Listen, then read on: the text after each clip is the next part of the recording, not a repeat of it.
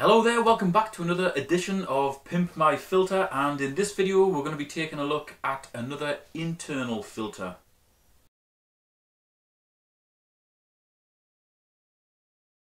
And this one is the Aqua One Maxi 103F. I remember these from the days when I had the shop, and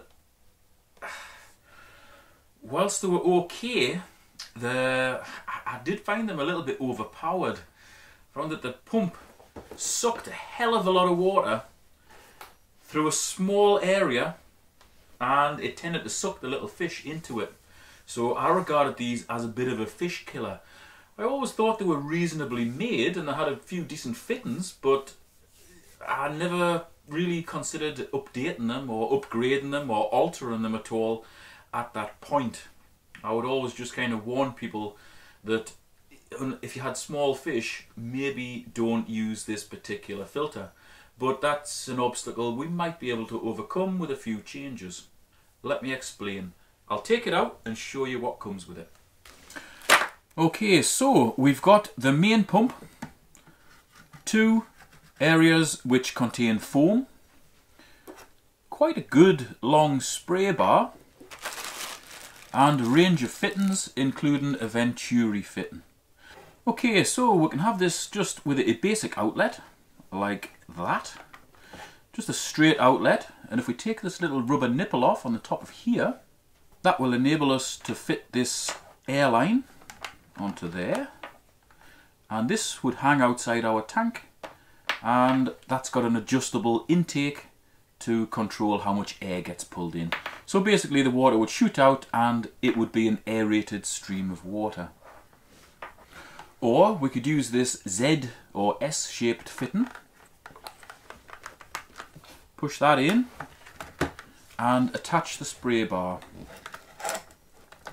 like that. So now our water would come out, and it would come out of all these little individual holes, and it would diffuse the flow. So that would be a good one if we had fish that didn't like a heavy flow. And here we've got a couple of suckers with little clips on, and that would clip on the side of the tank just to secure the spray bar. But let's get all of that off. We're not going to need any of these fittings for what we're going to be doing today. Okay, so as I mentioned before, we've basically got a foam in each one of these sections. That's our pump, that is our main intake. It looks like it takes water from there, but it actually doesn't. It's sealed inside of there. It takes it in through the bottom of here, and through here, and here, through little slits. So there isn't many places where it draws water, which, as I mentioned before, can pull little fish into it. I forgot to mention this before, but there's also a sucker on each corner of the filter to stick it on the side of the tank, and they are reasonable quality suckers as well. Right, let's get this taken apart and I'll show you what it's all about. That affects the amount of water that's taken into the pump in here, which in turn affects how much is actually able to be pumped out of the pump. We'll move that to one side. And then we've got two sections here which have a block of foam in each of them. One, two. That is basically all we have for mechanical and biological filtration. And that's a bit of a problem, because this is allegedly suitable for tanks up to 100 litres. That ain't gonna hold much muck or much bacteria. Both of them are quite coarse foams, so as far as actually clearing the water goes, as far as good mechanical filtration goes, the majority of fine to medium muck is just going to fly straight through this filter and just keep circulating in the tank. So we definitely need to do something with these if we're going to improve it. So here's what I'm going to propose, and remember, you don't have to take my suggestions. If you want to buy one of these and just leave it with 2 blocks of foam, be my guest. This is merely a suggestion. Okay, so we've got 2 main containers to go at, but we've also got that fits on the bottom. Our intake there. This is actually a void, so first thing I'm going to do is just slot a very coarse foam into there, like that. So that will go on the bottom. Any water that's drawn in here will hit that coarse foam first, and the coarse foam is inside of there, so it won't interfere with whatever's going to be happening in this part of the filter. So in that part of the filter, which is the next one up, we're going to go with a coarse and medium foam, because the water comes up through these holes and through the bottom there. If we put coarse and medium foam like that, the majority of the water is going to hit that coarse one first, travel through it, into the medium foam, up the side of here, out of these little holes and into our next section. So that is our bottom compartment done.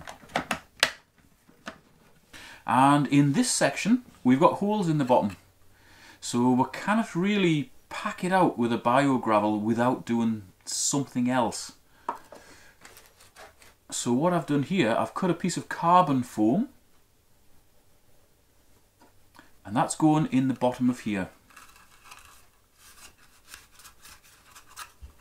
That will offer a little bit of chemical filtration, but mostly what it'll do, it'll allow me to fill this space here entirely with biogravel for really good biological filtration.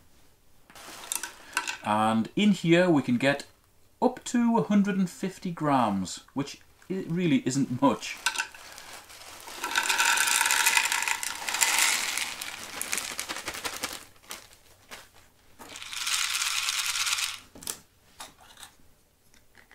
Our top goes on. Then we put the filter back together. Whoops. Like so. There you go. So now we've got coarse foam, medium foam, carbon pad, biological filter media, pump and out. Generally the carbon pad would go last. I always like to have chemical filtration last, but in this situation it doesn't really matter. You know, you're going to have all the mechanical plus a little bit more mechanical and chemical, then the biological. Now, other than feeling that it's a little bit heavier, you cannot tell that anything's been done to this filter, but we need to address those issues of the draw points here, here and here. They are very small, and that does create quite a draw which can suck in little weak swimming fish. So around this bottom we're just going to cut a few more holes with the Dremel around here, basically anywhere where it's safe to do so around this bottom section, and that'll diffuse the flow, or sorry, it'll diffuse the draw, and it'll prevent small fish getting drawn in at this point and at these points, because when that's stuck on the side of a tank, fish can only go through that way and they can't easily turn away and swim that way, because obviously you've got the side of the aquarium there.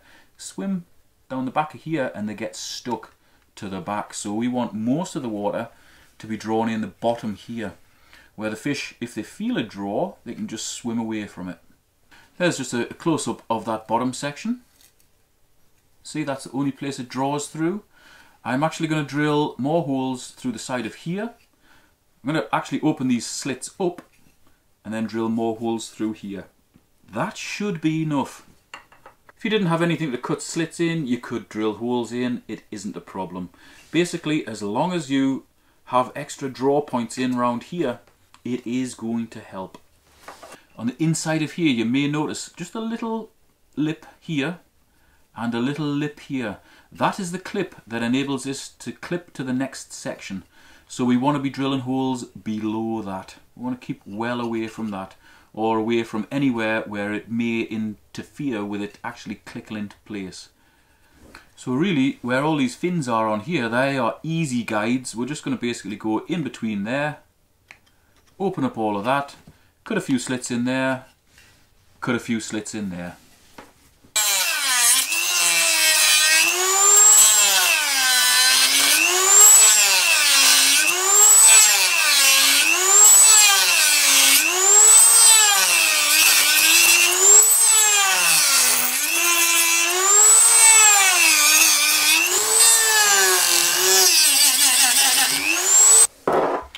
Now we'll just clean it up with a good strong knife.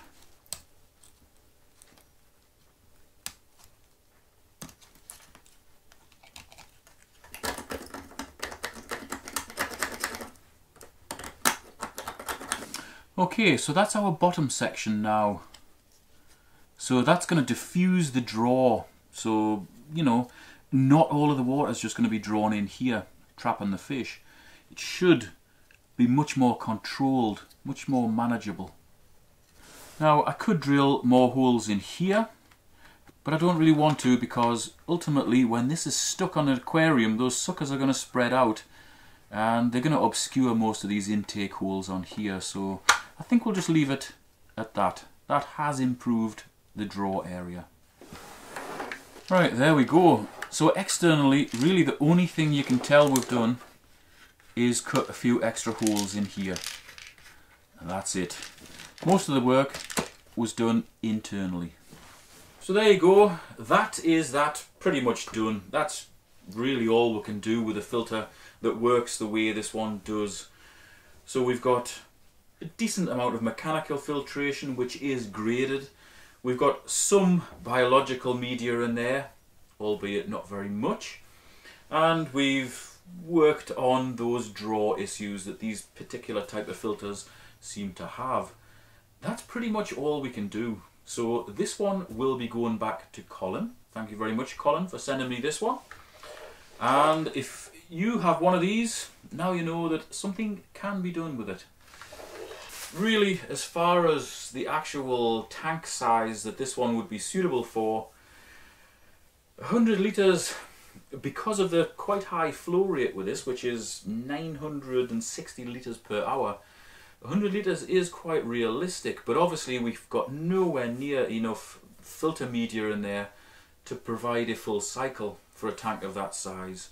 So whilst it will help, you're not going to get low nitrates from this particular one unless you use it in a very small tank, and then you're going to have to turn the flow right down, otherwise the fish are going to be spinning around like they're in a washing machine. The construction of these doesn't seem to have changed at all since we used to sell them many years ago.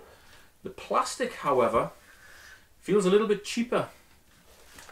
They're still not really very well put together, and when you take this apart there is the chance that it'll just blow apart and bits will fall all over the place. But it does go back together, and once it is together and stuck on the side of the tank, it stays stuck on the side of the tank, and it will provide it good water flow. And if you use the aeration facility, it will aerate the water as well. You know, it'll catch plenty of muck. Hopefully now it won't catch plenty of fish. And all in all, for the price that most people sell these things for, they're a reasonable buy. I would never advise anybody buying one at full retail price, but I know Aqua One often do deals with retailers where they sell things at crazy prices, which enables the retailers to put these out at like half retail price. So at half retail price, they are a decent buy. I'm a little bit underwhelmed with most internal aquarium filters, and this Aqua One version is no different. You know, it's alright. As I say, if you can pick it up cheap, by all means go ahead. It'll make a good backup filter as well. This one is nowhere near as impressive as the Aquis 1250 canister filter from Aqua One that I took a look at quite a long time ago. That is a cracking filter, a really well made, a good filter. If you've got a big tank, in fact no, just go and look at the video. Aquis 1250, I did a one in the Pimp My Filter series. I'm not going to go into it again because it feels like every video that I I'm on about like Aqua One or canister filters, I'm mentioning that particular filter. I was really impressed with that one. And it can be picked up quite cheaply. But obviously that's a big canister filter. This is a little internal, it's totally different. Okay, so if you've got a filter you want me to take a look at, please get in touch. My email is in the video description, my phone is in the video description, and it's also in the pinned comment. Please get in touch by those ways because I don't often see video comments. Email or phone is the best way to get hold of me. In fact, phone is increasingly becoming more reliable than email because I'm really struggling to answer all my emails in a day. Really struggling. If you've enjoyed this video, give it a thumbs up, share it wherever you want, and I shall see you next time. Thanks for watching.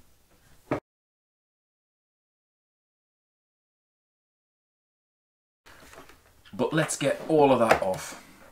We're not going to need any of these fittings for what we're going to be doing today, because we're going to be concentrating on this, which ultimately is the most important part. That's where the foams are. Boom.